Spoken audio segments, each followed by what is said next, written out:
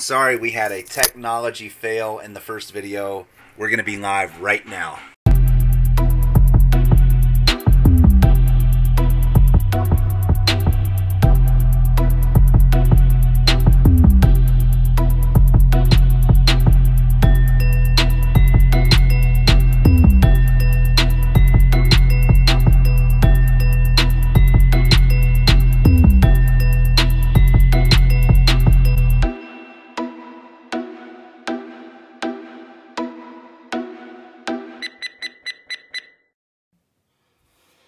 Hello everyone and welcome back to For Your Joy. This is a daily Facebook Live show where we consider one biblical text, 4 biblical questions, and I pray that it would be for your joy.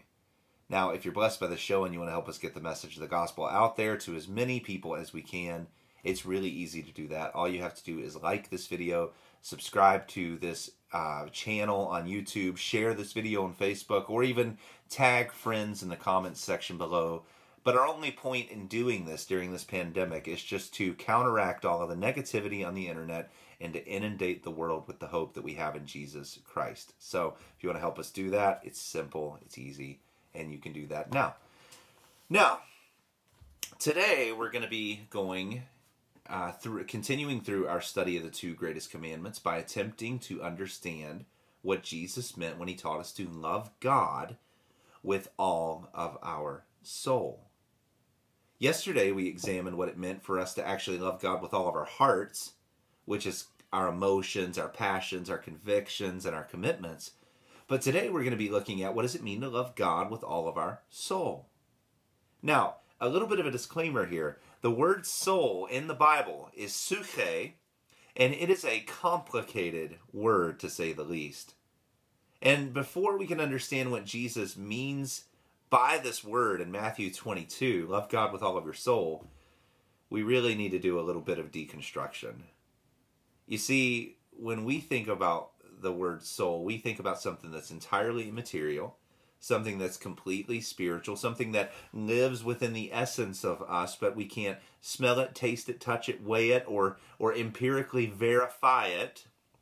We think it's something that is there, it's real, it's something that all of us have because we've been made in the image of God, but it's not something that we can touch or hold. It's immaterial. That's the way that we think about it. And either someone is going to be redeemed by Jesus and their soul is going to go to heaven, whatever that means, or their soul is going to be damned in hell because of their sin, whatever that completely means. And there's this kind of mystery around what it means to have a soul. Now, the Bible does actually cover some of those aspects, but I would say that we need to widen our perspective on what the Bible is actually saying, because soul does not just mean the immaterial life. It just, in a synonym for it could actually be life. And we could spend, I'll tell you, we could spend hours and hours and hours of our time here trying to figure out exactly the totality of what this word means. But the word life is a good synonym. It can mean that immaterial life that you can't see, taste, smell, or touch, and it can also mean your practical, physical life that you live in and interact with every day. For instance, Jesus uses the word for soul, psyche, in Matthew 6. The same word that is translated soul in Matthew 22, in Matthew 6 is used and is translated as life. Let's look at what Jesus says. For this reason, I say to you, do not be worried about your life. That is the same word, psyche, for soul. The English translators in this passage decided that this word should be translated as life in this passage instead of as soul like it is in Matthew 22. So, for this reason, I say to you, do not be worried about your life as to what you will eat or what you will drink, nor for your body as to what you will wear. Is not life, same word, soul, is not your life, is not your soul more than food and more than clothing? So Jesus here is using this word for soul, but he's not describing the immaterial life, he's describing the material life. He's describing the things that we do and the things that we need in our day in and day out regular living. Things like food and drink and clothing.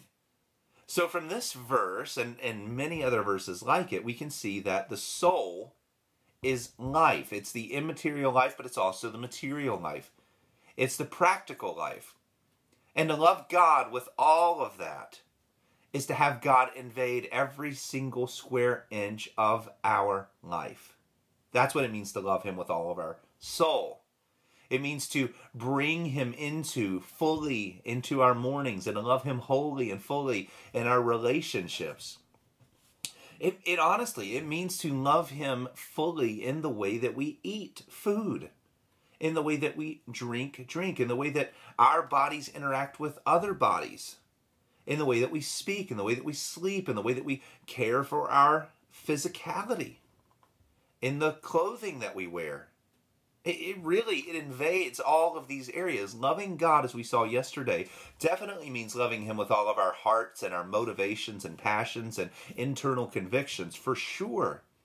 But it's so much more than that. It means to love him in every aspect of our daily lives. This means, now we ask the question, what does this teach us about God? That's our first question. Well, it teaches us that God designed us to involve him in every aspect of our lives. We are not independent creatures. We are created to be completely and totally dependent on God. He is supposed to invade every area of our lives. If you could take an inventory of every single activity that you have done, could do, would do, should do, or even might do, every physical activity that you could list out on a sheet of paper, that is an activity that you were called and made to love God in full in. But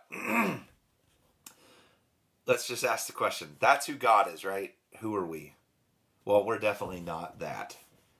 We're people who do not love God with every aspect of our life. There's plenty of things that you and I either intentionally or unintentionally wall God out of and do not include him in.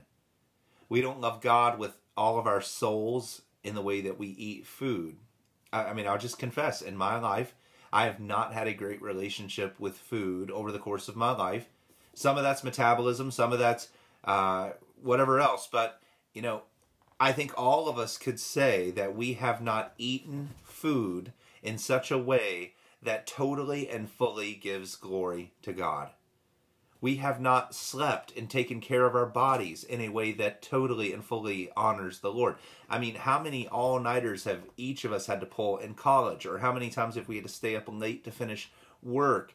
And in that, we have been unloving to the God who made our bodies and designed them to get sleep in the way that we have mistreated our bodies.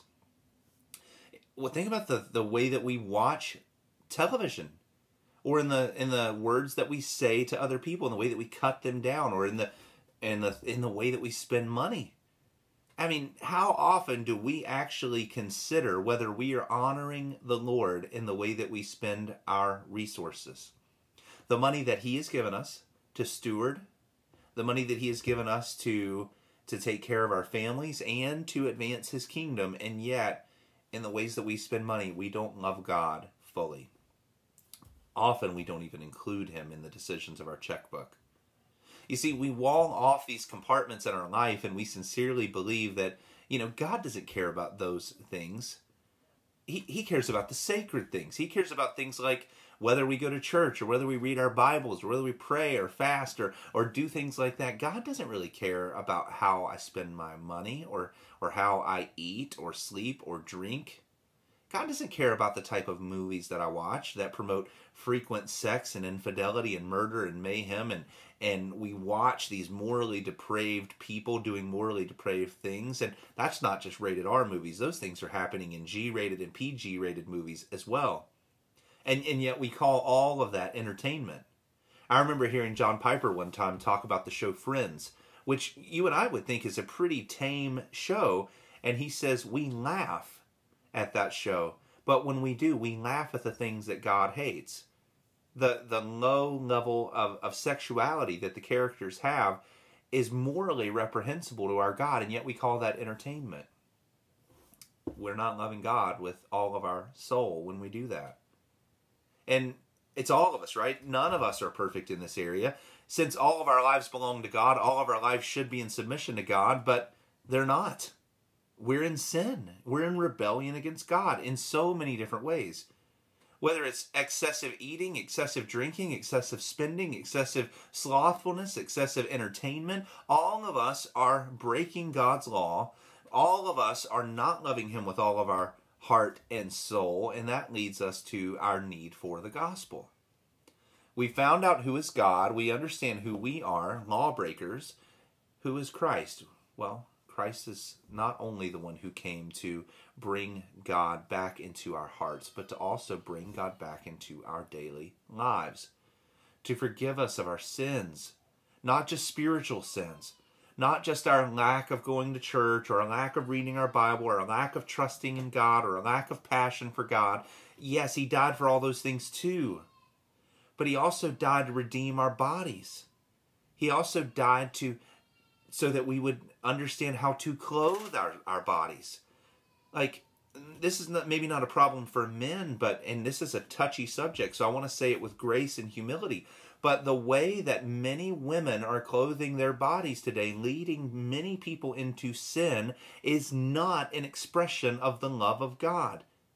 Decorating our bodies in holiness and godliness is a way that we can love God with our bodies. But advertising our bodies as a way of freedom and then saying that, well, it's not my fault that someone else is tempted, is not loving God with all of our soul. And I know that that's exclusively something that applies mostly to females, but there's ways that males, there's ways that females, there's ways that every single person violates these commands. When we value work over our families, or when we value play over serious devotion, the ways that we interact with others, or the ways that we do all of these things, we are falling short of God's glorious standard. We're exiling God out of our daily lives, and we need forgiveness for that. We need to turn to Jesus Christ and accept His forgiveness because we have fallen short of the glorious standard of God, and praise God that Jesus Christ has done that. On the cross, He forgave us of every sin, both spiritual and physical. And the good news of the gospel is that He gave us His Spirit to bring us back into full relationship with God. And that is our fourth question. What does the Spirit of God want to do with this truth if you're a Christian? Well, the Spirit of God dwells within you. And He not only wants to sanctify your spiritual life, but He also wants to sanctify your physical life. He wants all of you to be in relationship with Him. Not just the parts that we often think about. He wants all of your life to be in love with God. It's kind of like what Paul says in 1 Corinthians 10:31. We're going to end with this.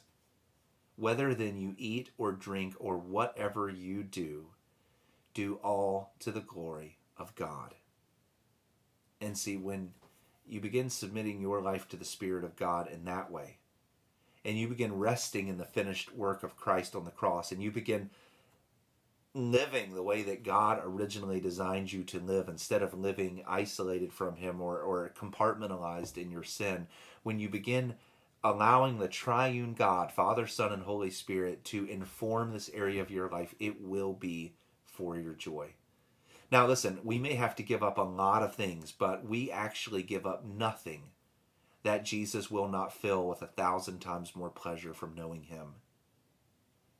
And when we do that, it will be for our joy. So, with that, that is what it means for us to love God with all of our soul. In a nutshell, there's more we could say. There's probably less that we could say, but that is what we have said.